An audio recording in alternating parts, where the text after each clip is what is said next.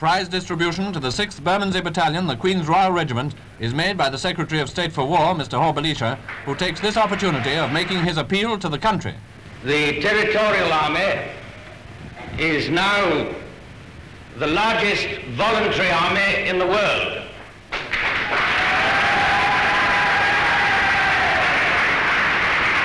I appeal for 250,000 men.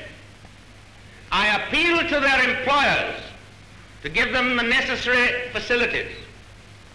I appeal to the volunteers to bear what congestion may occur, to put up with an initial shortage of equipment.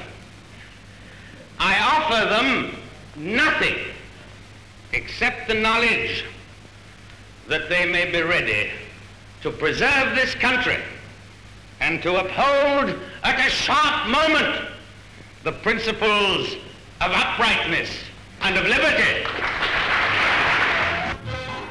A typically spontaneous welcome is given to the King and Queen on their visit to